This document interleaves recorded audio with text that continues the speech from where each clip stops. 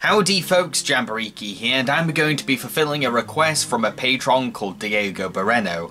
Their request was $9.99. $9.99 is an Israeli-Australian stop-motion film based on the short stories of Edgar Keret that follows the lives of a bunch of people living in the same apartment complex. It also features the angel of a homeless man who committed suicide and has been sent back to Earth to get perspective, but just ends up hanging around the flat of a lonely old man. So the main connections between all these stories are that they are all about characters from the same apartment building and that each one is about yearning for something. But that's as far as it all goes. In terms of mood, worldview and execution, they're all quite different, which does create variety, but also makes it hard to see their relevance to each other. Characters very rarely cross paths too.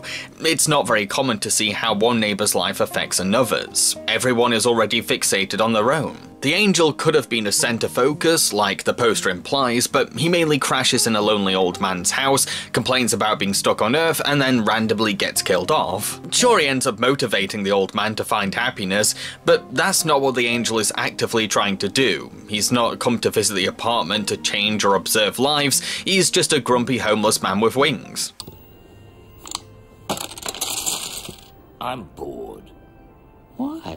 Now that you've put the queens down, it's starting to get intriguing. Another disconnect is that each story concludes in their own way. So each story concludes either optimistically or pessimistically, leaving me feeling bewildered how I'm meant to come out of the movie. Should I be more realistically cynical? Do I need a more positive outlook? Do we need to find light in the darkness? Or is life just constant failures and disappointments? I have no idea, because each story ends differently. None of the characters really spoke to me either, as each one is quite one-dimensional, which would be fine if these stories were just standalone short films, but this is a feature, and flat characters become boring to follow after some time. I guess I kinda felt sorry for the lonely old man. He's a sweet dude and I wanted him to find company, but really, it's easy to get an audience to sympathise with a character like this. The film does sometimes have its moments though, little poignant ideas that make me think. The idea of paying to find the meaning of life, how death can affect a person, what it means to be charitable without feeling manipulated, and finding sentimental value in small things. Which is good and all, but you still have to sit through a lot of meandering because, well, not much really happens in this film. No, this isn't working. Although I will admit that I enjoyed the surreal elements of the film. They spice it up, make it more interesting. Plus there's an ambivalence toward the surrealism as well. You can't really be sure what is real and what is not. The movie never bashes you over the head about that answer.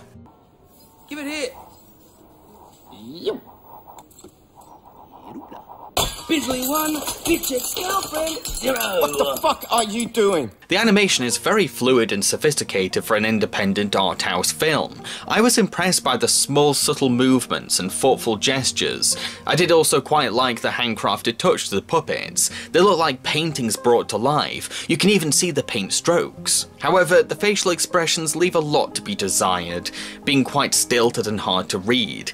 I often couldn't tell what kind of face a character was pulling, and the body movements aren't expressive enough to compensate for this. To conclude, I think that $9.99 would have been a far stronger project if each story was divided into their own respective shorts, because squashing them all together didn't really work for me. I understand and respect that the filmmakers tried their best to stitch these stories together, but at the end of the day, these tales weren't originally designed for that purpose, as each one is setting out to do their own thing, even if they have a connection of yearning. $9.99 has its moments of inspiration, the puppets have their charm, and the quirky fantasy adds a surreal edge to the stories, but I can't say that the film works as a whole. I've been Jambareeqi and I hope you enjoyed this review.